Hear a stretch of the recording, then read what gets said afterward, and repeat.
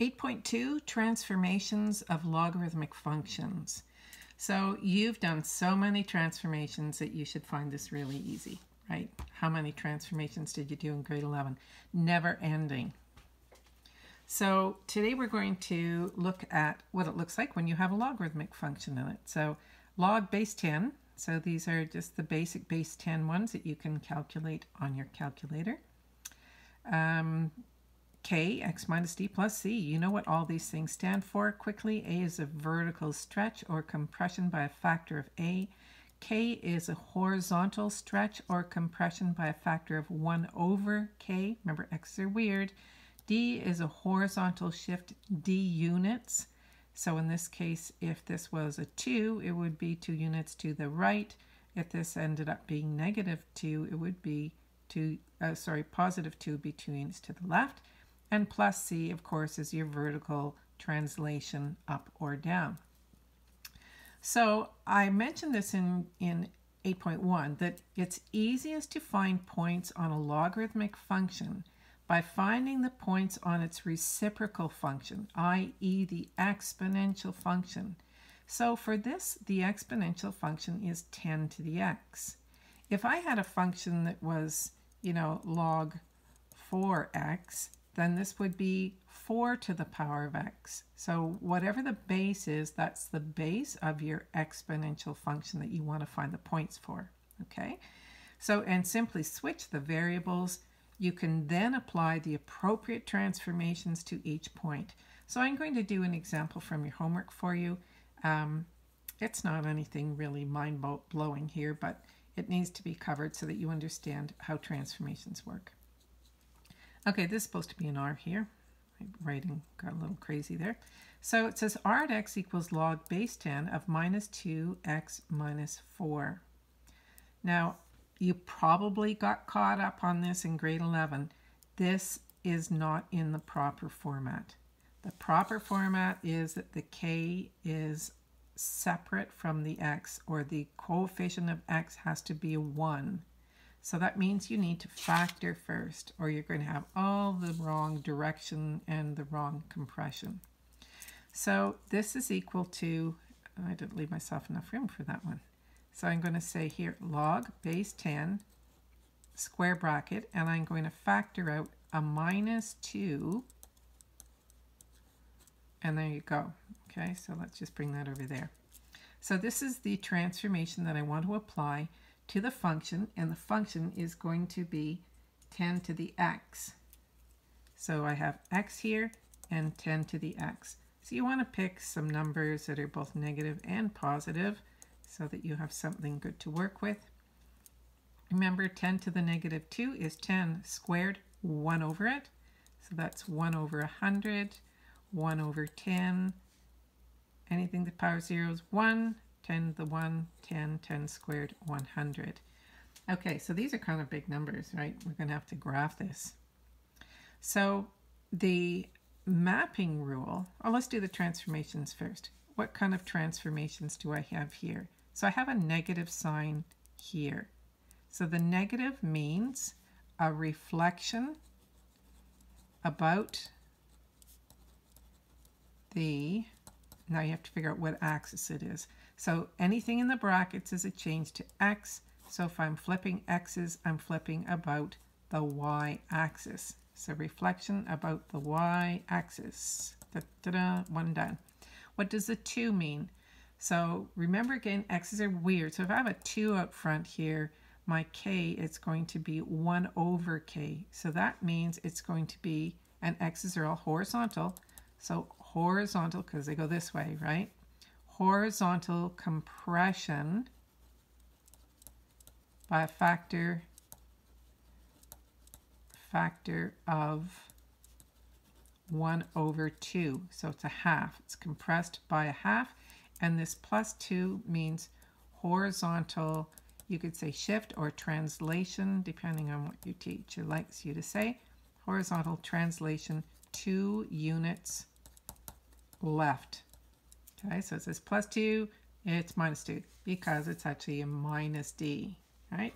Okay, so I've got all the transformations, and now I need to find some points.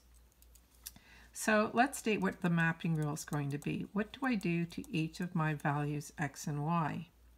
So nothing happens to the y, right? We don't have anything out here. If I had a plus 1, I'd say y plus 1. Or if I had a 2 out front of the logarithm here, I'd be 2y plus 2, something like that. But nothing happens to the y. So I don't have to worry about the y's, only the x's. So the x is going to be divided by 2 and negative. So I have negative 1 over k, and then minus 2, and I do nothing to whatever the y values are. So now I'm going to reverse these because I'm going from, this is the exponential points, minus 2 in this, right? And I want the logarithmic points.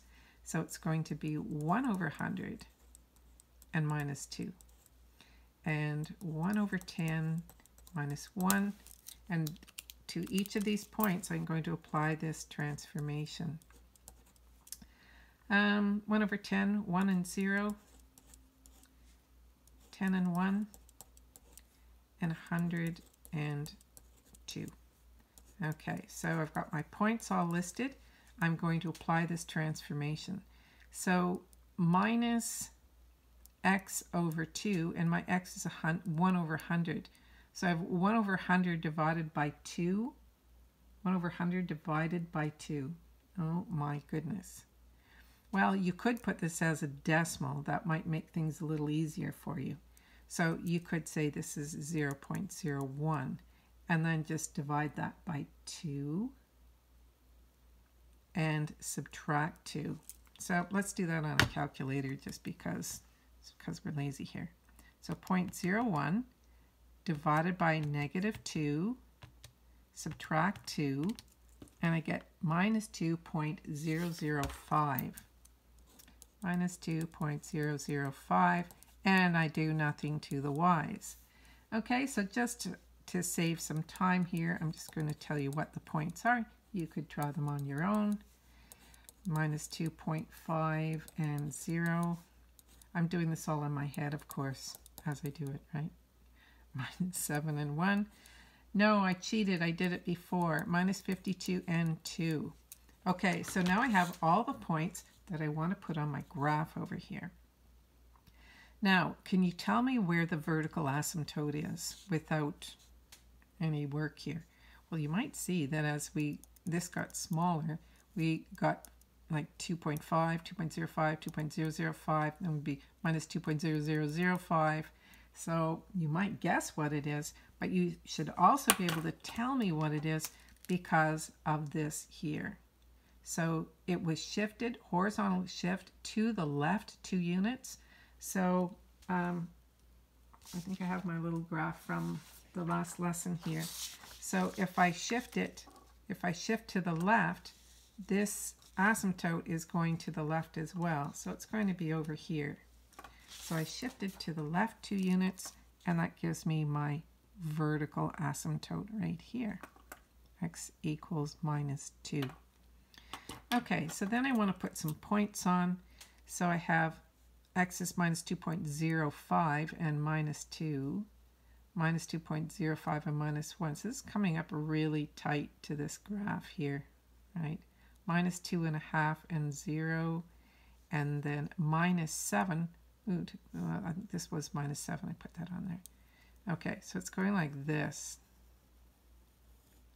Boom, like that. It's not the greatest drawing, but it gives you the idea. Okay, so what's the domain and the range? What is the domain here? Well, domain is what values of x can I put in? I don't have any x values until I cross this asymptote. So that means x has to be less than minus 2, and x is an element of real numbers. And my range is, I guess I could say r to x. R to x is an element of real numbers because it's going down this way and it's also going up this way forever and ever and ever. So that's transformations. Now, if there's a specific one that you're having a lot of trouble with, you can ask me in the comments below and I'll be happy to do something for you. but I think this gives you a good enough idea, and your transformation skills should be pretty darn sharp by now from when you learned all this in grade 11. Okay, so we'll be moving on. Talk to you soon. I won't be talking to you, but you could leave me a comment. That would be really nice. Please subscribe if you haven't. The more subscribers, the happier I am. Bye.